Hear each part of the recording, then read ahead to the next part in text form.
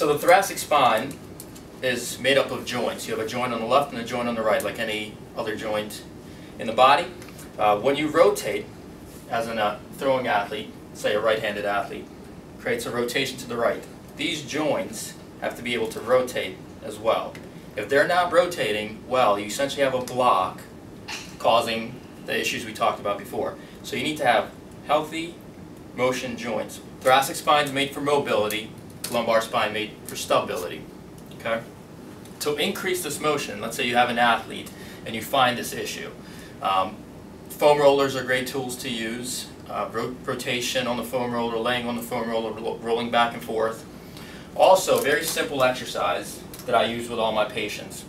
Bring their hands straight out in the air, lock their shoulder blades down and in. In this rigid motion, just raise up until the arms are beyond the eye line. What this does is it forces, one, stability in the lumbar spine, but as the shoulders come up, it forces the thoracic spine to extend.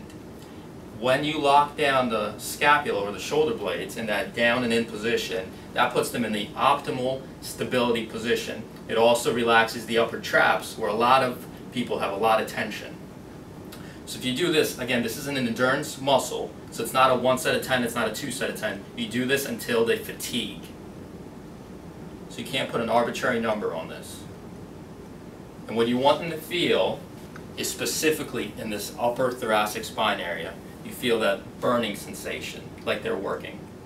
As that's happening, these joints are moving back and extending, which is the same motion that happens when you rotate.